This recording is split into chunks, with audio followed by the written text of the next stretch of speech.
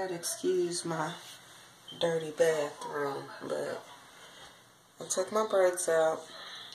Thank you, Miss Tisha, for doing my braids, as she normally does. But when she does it, it stays in for a good 2-3 weeks. And my own laziness mixed in, I'm just not going to take them out, because what's the point of getting braids and you just take them out a few days later. So that being said, my hair breaks easily because it is very thin. It's a lot, but it's thin. So when I take the braids out, it breaks the ends off, and it makes it really bushy and poofy. And not to mention my edges are painted, but especially down over like by here, down by my ears, they stand up. My mama, her sisters, my sister, I guess it's a Stewart Jones Bryant thing, something in their DNA, but our hairline stands straight up. But the hair texture, and I'm saying all this because people have been asking me for the last 3 months, what do I do to my hair? I wash it once a week, thoroughly. Try to anyways when I get time. And all you need is a flat iron and a little bit of some Softy. I prefer anything with hemp. Oil Sheen is great for when you want to just wash it, blow dry it, and straighten it out real quick so that you got somewhere to be. But it doesn't heal the hair. What I like about the hemp products is in a for real oil base, it's not greasy, if that makes sense. It's more so either like the coconut souffle or and I'll take pictures of these and put them up later. But you need something that's gonna soak into the hair follicle itself and into your roots. Now I have very, very fine hair. You wouldn't think that. I wish I took a before picture and I forgot. You wouldn't think that beforehand. I washed my hair, I sectioned it out, twisted it up because I didn't have time to sit here and blow dry and all that. No, that's going to give you arthritis in your shoulders. If you got a beautician to do all that for you, great. But no, we ain't got time for all that. I'm doing this after work, before work, and in between school and stuff. But all you have to do is put a little oil in it. I prefer doing it like the day or two before, and put it close to your roots. And you don't need a whole handful. I don't understand what it is, especially with people of color. We want to be so excessive with everything. You don't need to do all of that. You don't. You only need a fine, thin, very fine, thin little bit on your hand. So if you can see it, Softy. It's the bomb. You literally only need not even enough to see it on your finger. This is too much. What I got on here is too much because it will make the hair heavy.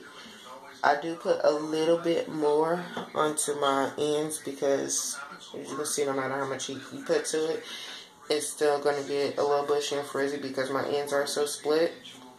And again, that's primarily from the braids and not keeping it trimmed every 3 to 6 months like you should, depending on how fast your hair grows.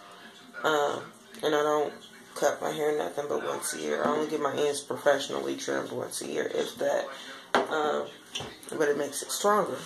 So, yeah, and no front laces. I just found out what a front lace was, officially. But you can yank it, pull it, all of that, ain't nothing coming out.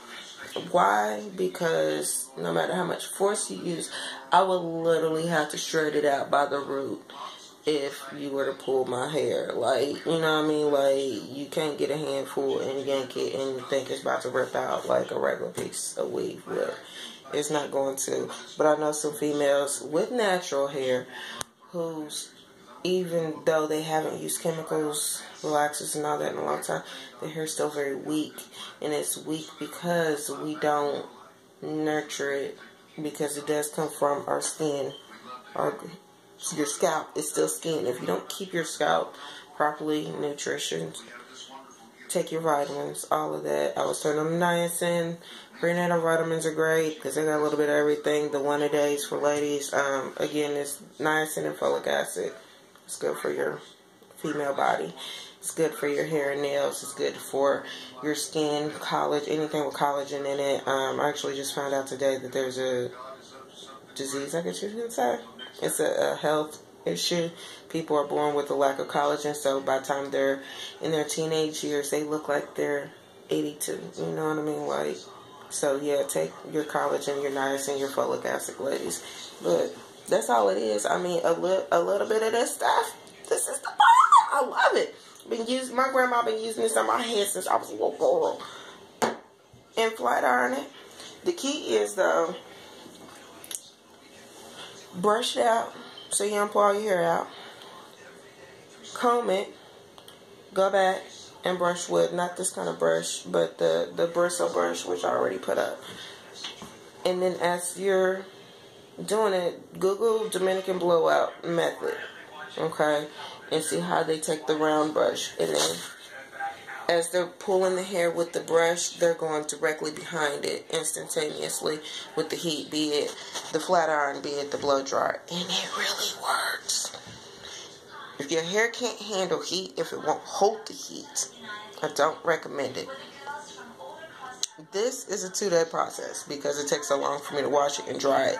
I do it like that because I'm not going to sit under the hair dryer at home. I don't have time to. Okay? And the less heat you can put on your hair, the less damage, long-term damage you're doing to your hair.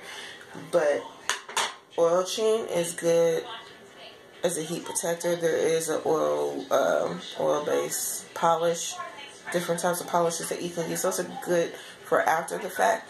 But this is an all-in-one. There's a couple of other ones, and it says Light and Natural Hair and Scalp Treatment, Indian Hip.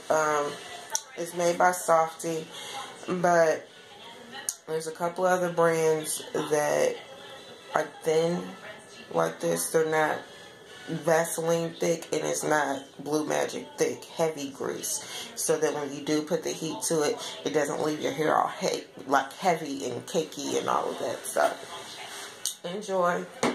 I'm gonna put this out for you guys because, like I said, I have had people that ask me for the last 3 months, what do you do to your hair?